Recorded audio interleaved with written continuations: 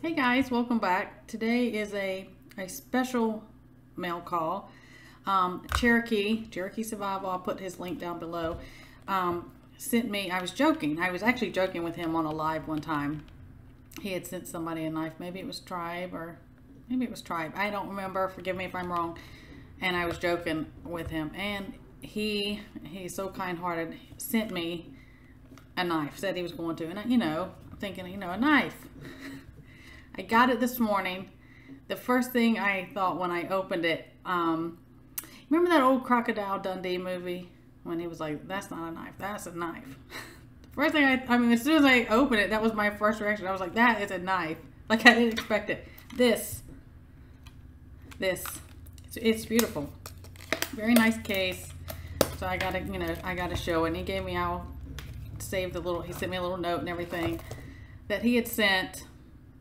That's a knife. It's a beautiful knife. I appreciate it. Thank you so much, Cherokee. I mean, really, I'm just speechless. I really appreciate it.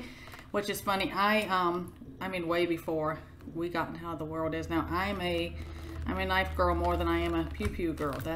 I just like them. I always have been that way. I like different types. I always have different types I just have them. That's just something I like.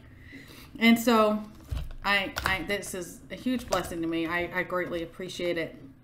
Oh, and he also sent me a arrowhead, which, you know me, that's right up my alley with things. Beautiful arrowhead. Thank you so much. I absolutely love all of it. I do. I love it. And with all this, these gifts and these different things people send me, we send each other, we do things. I want to talk about, because, also, so many, including myself, we talk about, I don't have a community. My tribe's not right here. They're long distance. The people I consider, those are my people through things like this. I understand that frustration and that kind of anxiety that can cause, because it's like, well, if something happens in the barter and in trading, while we still can now, and it's something I do regularly, is you can still barter, help each other out, bless somebody with a gift or doing things and send things back. You can do that long distance now. That is something I do. It doesn't matter what is. It could be knowledge. You're sending somebody a bunch of knowledge, printing out a bunch of stuff, writing it out, whatever. It could be seeds. It could be things like this. You can work those systems out now. Of course, it couldn't necessarily be something that was like eggs or perishable things that you would have to do in person, but I dry, different herbs, or I do things, tincture things to try to bless somebody else, or they'll say, hey, I got this. Do you mind sending me this? Do those things now while we still can. I don't know what's going to happen with the mail, system, but, find ways to do things, because your people may not be right there, and that's important. And this has just been this is a blessing. I absolutely love it. I will cherish this. It's so special to me. Thank you so much, Cherokee.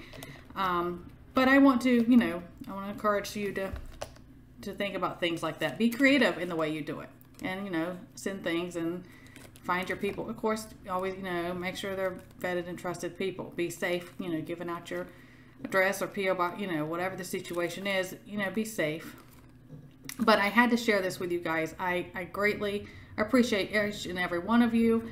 And tonight, Thursday, 7:30 p.m. Eastern Standard Time, just Josh and Papa's Farm and I are going to do another live. We're going to make that regular, and we're going to talk about the details of that tonight in a live as well, and get y'all's input on some things with what we're putting together. So I hope to see you all there. I'll put that link up soon. And everyone stay well, God bless, and I will see you next time.